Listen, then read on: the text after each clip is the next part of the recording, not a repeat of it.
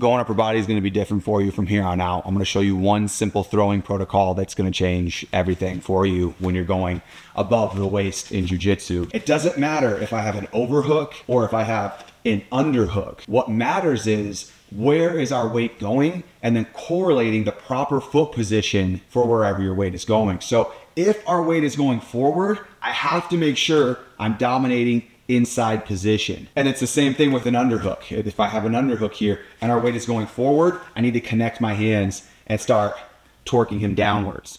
If our weight is going backwards here, doesn't matter if I'm outside or inside. If Dante feels me trying to pressure him down and he starts coming up, I need to make sure that I then go to outside position with my legs, okay? So think about it like this. Wherever our weight is going, we're gonna try to step. So if our weight is upright and we're going backwards, if I just trip his leg by putting a post behind him, I can win that exchange 9 times out of 10. If he feels me trying to throw him and he brings his weight down, I need to then transition to inside position, and there's my Uchimata. To simplify things on the feet, just think about where is your chest in relation to your hips, and then correlating the proper foot position to where your weight is going.